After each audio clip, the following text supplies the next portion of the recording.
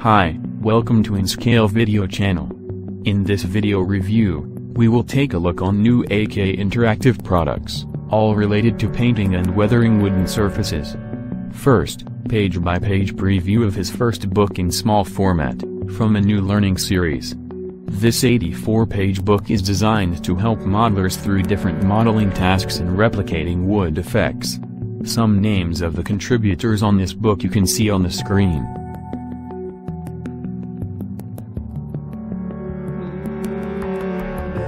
As I said already, acrylic color set for painting is already available. This is volume 1, with 6 warm colors for the weathered and worn wood. Second set with cold colors will be available shortly. The book consists of 15 chapters.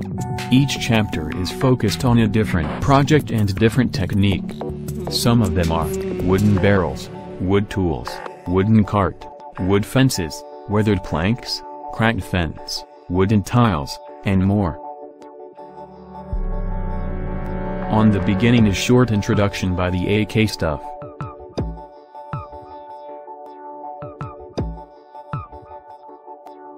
First chapter is about painting and weathering wooden barrels. Depending on how the barrel will stand on your diorama, horizontally or vertically, also depends on how we'll paint them. From choosing the right colors for the painting to highlighting and shading, weathering with enamels and pigments, depends on do you want new or worn barrel. All is explained on the 6 pages in this first chapter. Later, in part 2 of this video, I will try to paint wooden barrel by using the same techniques described here.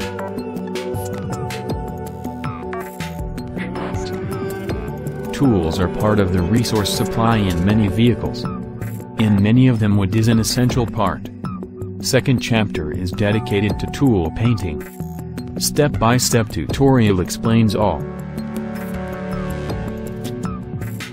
The next 8 pages are devoted to boxes.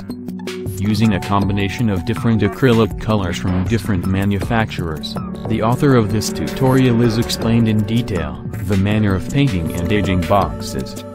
From brand new boxes to almost completely decomposed. I would note that light color set, and a new set of AK does not contain the same colors. In fact, no the same hues. Of course, using of enamel filters and washes is essential. Also, in this chapter you can find some references. Nice.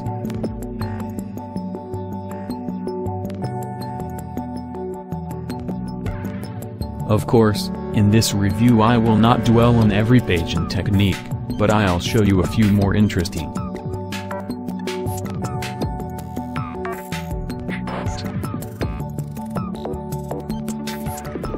Okay, now something completely different. 20 pages for ship modelers. And not only for them. Techniques described here can be easily applied to any kind of modeling, where wood is essential part of a diorama. Chipping and weathering in ship modeling is a bit different, and also depends on scale of the kit, and era of the ship. From boats and sailboats up to the powerful warships, aging techniques are different. If you are in ship modeling, you'll be surprised how realistic models can look with just a bit of weathering. Check it out. Realistic wood texture for airplane modelers in few tutorials, ideal for planes from World War I. Here is example of German Albatros D5 and his wooden fuselage. I've tried many years before, to achieve this effect with many layers of colors and sanding paper. Not quite well. I wish that I then had a book like this.